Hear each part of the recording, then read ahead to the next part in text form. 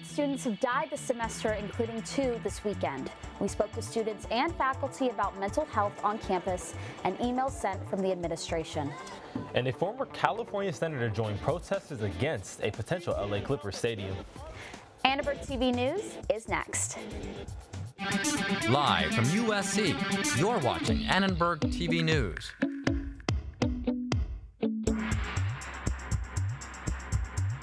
I think what is remarkable about what is happening here is the number of student deaths that we've had in a compressed period of time. That is uncommon, and that is not something that I think very many people have a great deal of experience with. President Carol Folt sent a letter to the USC community addressing recent student deaths and speculation around them. Good evening, I'm Caleb Michael. And I'm Elizabeth Barineau. Folt also urged anyone struggling with mental health to ask for help. Annenberg Media's Patricia Kelly-O is here with us to tell us how university officials are trying to reform their responses to tragedy. Over the weekend, 2 students died of still unreleased causes. In an unusual email arriving late Saturday night, President Carol Folt sought to clear up what she called speculation about the deaths. University officials are scrambling to provide more support and fine-tune its response.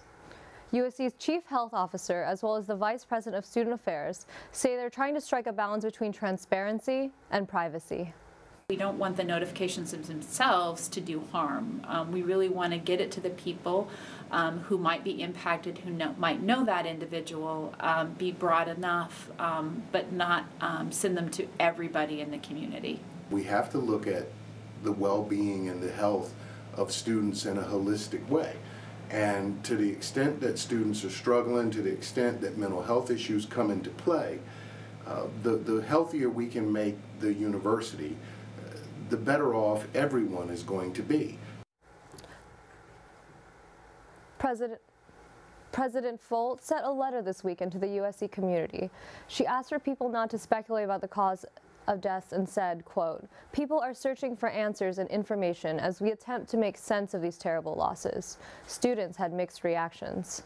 I was just kind of confused when I heard about it because I wasn't really sure what happened. It's counterintuitive saying we're not going to tell you what happened, but also don't guess what happened. You know, like, of course, if we don't know, we're going to try to guess. We're going to hear rumors, we're going to spread rumors. Like, I know, like, for my family too, it almost made them more worried because, like, it was so vague that they had, like, didn't know what to take of it. And I think it would have been helpful if it was just a little bit more informative. In the School of Cinematic Arts, students today mourned the loss of a senior in a school-wide gathering closed to media. Afterward, the head of the screenwriting division shared what students at the open forum voiced about what the university can do to better support its students. There doesn't seem to be enough response at the level of individual care. I think that's an ongoing enhancement that the university itself is looking into, and I hope it's all going to improve. USC has resources in place to help students in times of crisis. These include walk-in and group counseling at Engelman Health Center, a 24/7 crisis hotline, and a program called Trojans Care for Trojans, where students and faculty can alert the school about anyone in need of help. A new email sent this afternoon to USC faculty took another step forward, trying to help our student body by encouraging faculty to be emotionally and academically supportive during this difficult time. Today at the Coliseum, the city of Los Angeles held its first Veterans Day celebration. Presidential candidate Tulsi Gabbard of Hawaii made an appearance at the event and is the first female combat veteran to run for office. Cecil Hannibal has the story. The bombs bursting in air. Hundreds of veterans and supporters came to the Los Angeles Memorial Coliseum to celebrate veterans and their service. And welcome to the inaugural Veterans Day LA. The event honored servicemen and women from each branch of the military. The United States Air Force. At 11 a.m., the Coliseum's torch was lit along with a moment of silence. Presidential candidate and National Guard Major Tulsi Gabbard spoke at the event and shared her appreciation for veterans across the country. Our servicemen and women across generations embody truly what it means to take action. Alexander Carrera knows what that means. He served this country back in 1964. Veterans Day means recognition, and he fought back tears and said he thinks about how far this country has come. So I applaud what the country is doing for the veterans now. All these people are here to honor the services made by this country's military. The Parker family is here to honor Walter Parker, who died in the line of duty in 2007 in Iraq. What it means here for us, we're honoring Walter and the courageous step that he took to make a choice to enter into the Army. That's what today is all about, supporting our soldiers and continuing that support when they come back home. Our grateful nation needs to do all that we can to make sure that every need that our veteran has when they come home after serving is met. There were many veterans at the celebration, but USC has servicemen and women right here on campus to honor today. Let's continue our celebration a little closer to home.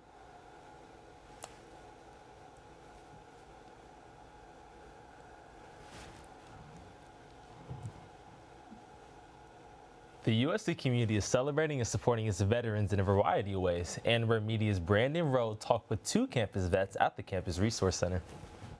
Chris Salora spent 6 years in the Army. Now he's a full-time student studying international relations and serving as an officer in the California National Guard. I go in once a week. My base is out in Orange County, Los Alamitos, so the days that I get out of class early, which is normally Tuesdays and Thursdays, and I drive down and go fly. When he's not flying helicopters, Salora spends his time on campus in the Veterans Resource Center, aka the VRC, studying for his classes and planning events for the USC Veterans Association. It's a good place to come just like study. It's quiet. You know, some places are just, you know, get a little loud, and it's cool to having some people that are, you know, familiar with, you know, the lifestyle, especially being a veteran. The VRC also helps USC veterans like Sage Clark adjust to student life. Thankfully, through the GI Bill and Yellow Ribbon program, school is essentially all paid for, but getting that money is not an easy process. Clark transferred to USC this fall and credits the VRC with helping him plan his future. I actually ended up landing a interview with Northrop Grumman and getting an internship for this next summer. So setting up things like that, setting apart, using the veteran brand to help push us forward is something that they do here, and it's awesome. The VRC also offers vets professional support for navigating things like the GI Bill and the VA. More than 1,000 student vets are enrolled at USC. For Annenberg Media, I'm Brandon Rao. Residents and community activists gathered at a church in Inglewood today to protest the development of the Los Angeles Clippers arena. Residents are against the building of the arena because of increased traffic and displacement. Demonstrators also say the development poses environmental harm. Senator Barbara Boxer says it would damage the living conditions of residents. Well, environment is the big one, but also just the ability to live in your community, an ordinary lifestyle. We are standing here now, we hear a lot of noise. That's going to be, you know, millions more car trips. So it really is a quality of life, environmental issue, most of all, a degradation of the neighborhood. The arena site is planned to stretch from West Century Boulevard on the top end all the way down to 103rd Street on the bottom. The residents of Inglewood are less than thrilled about the large coverage area of the arena. I watched a lot of my friends get displaced because of the first stadium that was proposed and that was created, and from there it was like a trickle effect. Our concern is about the traffic. You know, because we already have a lot of traffic here on this area and this street. With the building of that new stadium, it's not going to get any better. We've been displaced and done wrong for a long time. I mean, I'm tired of it, you know. Annenberg Media reached out to the Clipper organization, but did not receive a response. The sudden resignation of Representative Katie Hill after an alleged affair with a staffer has opened up a spot in a key Southern California district. Annenberg Media's Kevin McNamara is here once again with more on the special election. Kevin. Yeah, guys, the GOP is hoping voters in LA County like a rerun. Former Congressman Steve Knight has announced his return to the race, having represented the district for 2 terms before being defeated by Katie Hill last year. Knight is one in a crowded field of candidates that's also expected to include Navy pilot Mike Garcia and City Councilwoman Angela Underwood Jacobs. George Papadopoulos, a former Trump campaign aide who pled guilty to lying to federal agents and spent 2 weeks in jail, has also filed to run. Governor Gavin Newsom has until Friday to officially call for the election. It must take place at least 4 months from now, and if no candidate gets at least 50% of the vote, a runoff election featuring the top 2 candidates will be held. Whoever wins won't have much time to celebrate, however. They'll have to turn around and run for the seat again in November 2020. Now back to you at the desk. The Catholic Church is about to make history. LA Archbishop Jose Gomez is on the path to become the first Latino president of the U.S. Conference of Catholic Bishops. Archbishop Gomez is now the conference's vice president. Father Richard at the USC Caruso Catholic Center shares why he thinks Archbishop Gomez will succeed as president. To have a leader like Archbishop Gomez at the helm of the U.S. Church, I think it's only fitting and right because of the fact that the majority of the U.S. Church are Latinos. He is an honest man, and he is 100% Catholic. This is a historic moment for the Latino community. Father Richard believes that Archbishop Gomez will use his presidency as a platform to advocate for U.S. immigrants and immigration policy. The East Coast is expecting an Arctic blast this week. Our weather anchor Nicola Wenz will have more. Workers are treated to a free lunch today, but many say USC's working conditions are not what they'd like. And a popular social media platform will start hiding likes this week. We hear from students about the change after the break.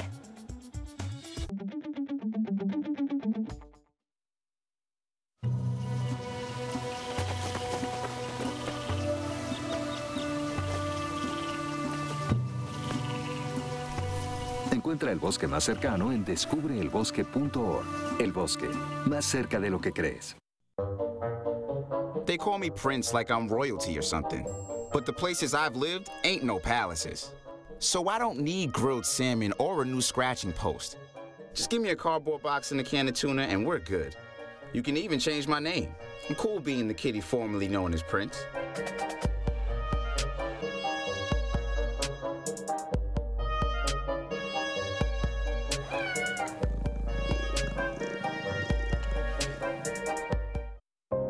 Here's to the things that can keep us safe. And now, those that we carry with us everywhere will bring us wireless emergency alerts.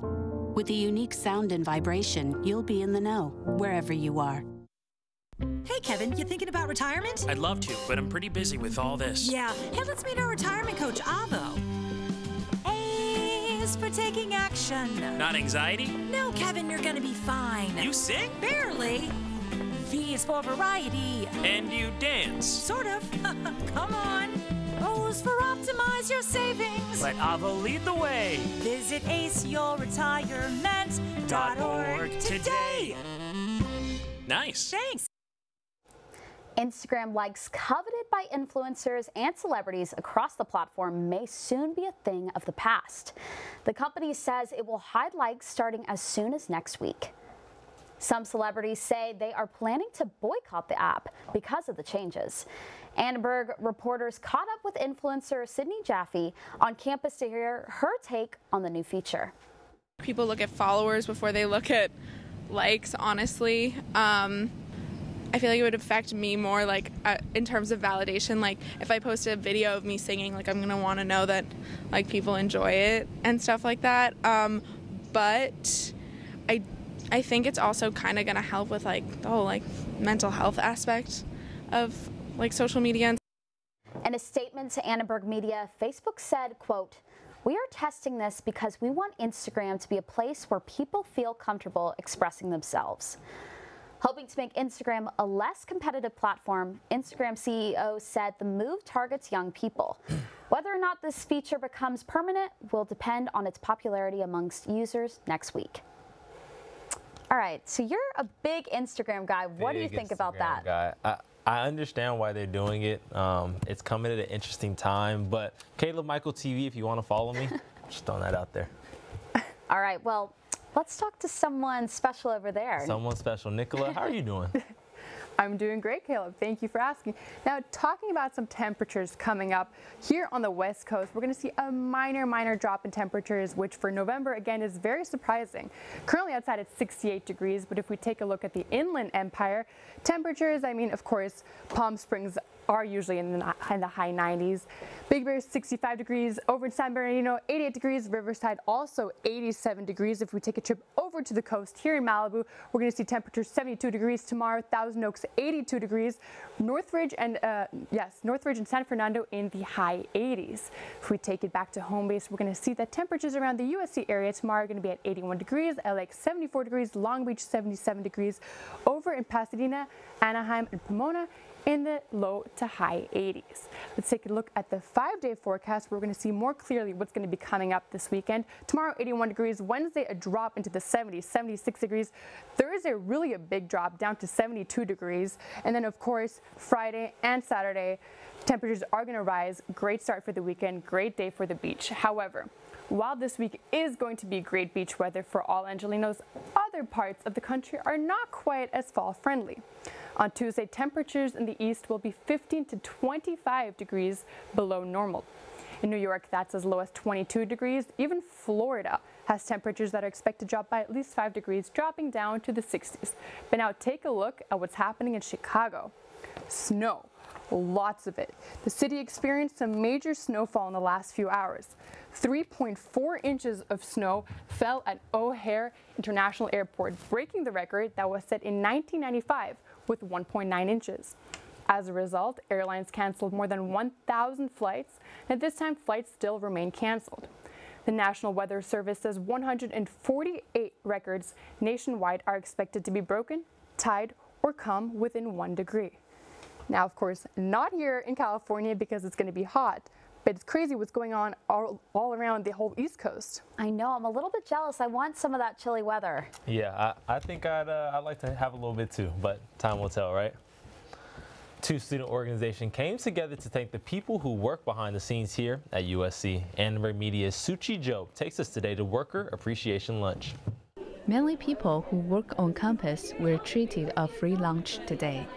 The Student Coalition Against Labor Exploitation, or SCALE, and the Latinx Student Assembly organized this first Worker Appreciation Lunch. I love to work at USC.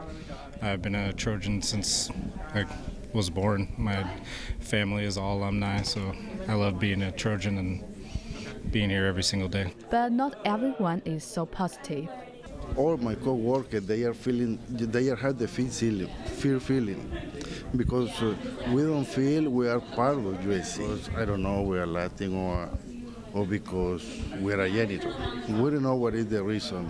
SCALE members said it was important to recognize these employees who do manual work on campus. So I, as a student, can support them, push USC to really listen to the workers.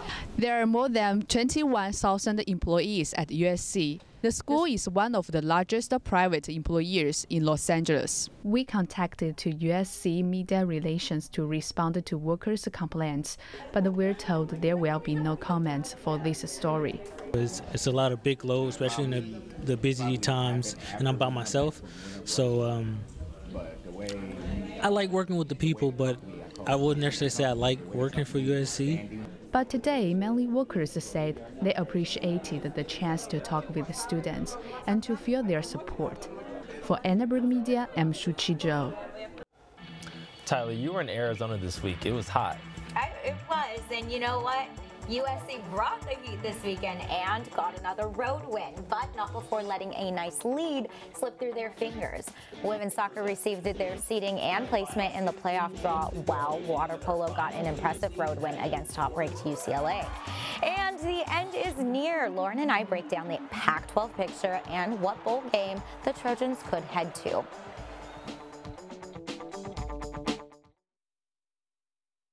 Hi, I'm Smokey Cole Bear, filling in because for 75 years, Smokey only said, "Only you can prevent wildfires." Meanwhile, the song was wrong. We did start the fire. Go to SmokeyBear.com to learn more about wildfire prevention.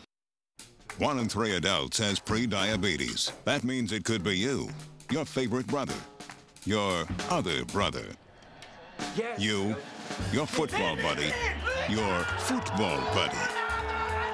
You, your plumber, Breathe right into your foot. your plumber's masseuse. Yes. You, your dog walker, your cat jogger. With early diagnosis, prediabetes can be reversed. Take the risk test at doihaveprediabetes.org. Hey, let's check out this park. Oh, wow, that's really cool. To find a great local park or forest near you, go to discovertheforest.org. Roll over. Chance high five. All right. When you adopt a shelter pet, you discover all the things that make them unique. And your mother and...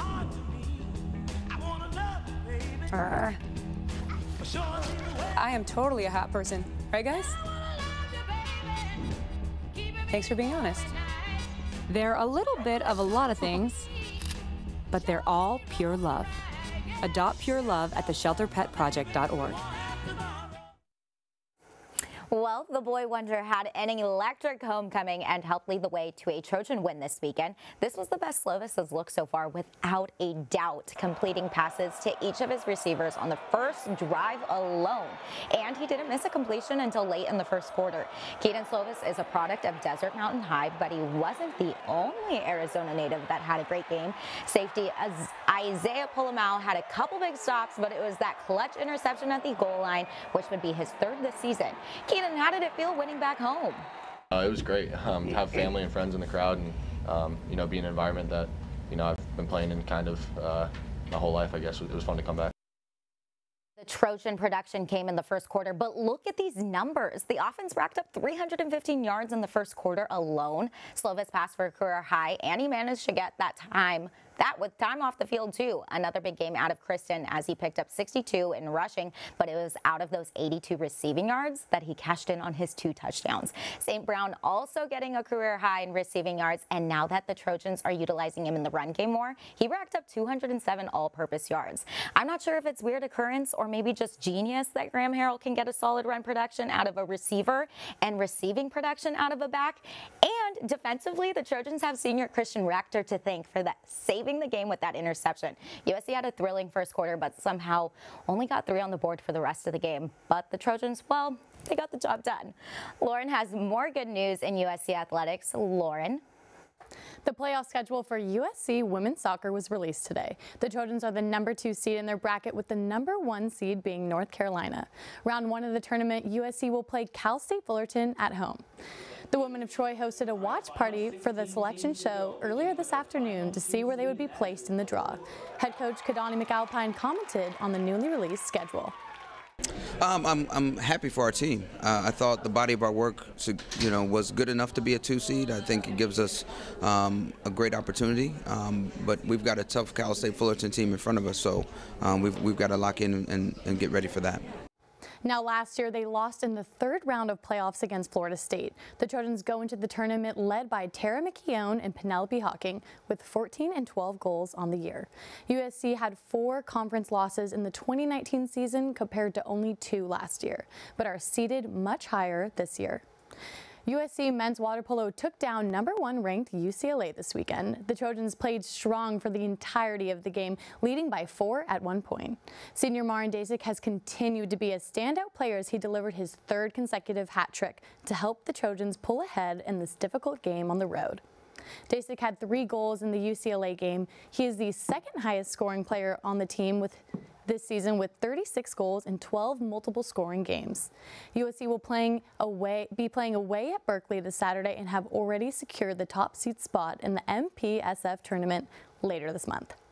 Remember the Alamo? Well, there's the possibility that the Trojans might after a bowl appearance at the Alamo Dome.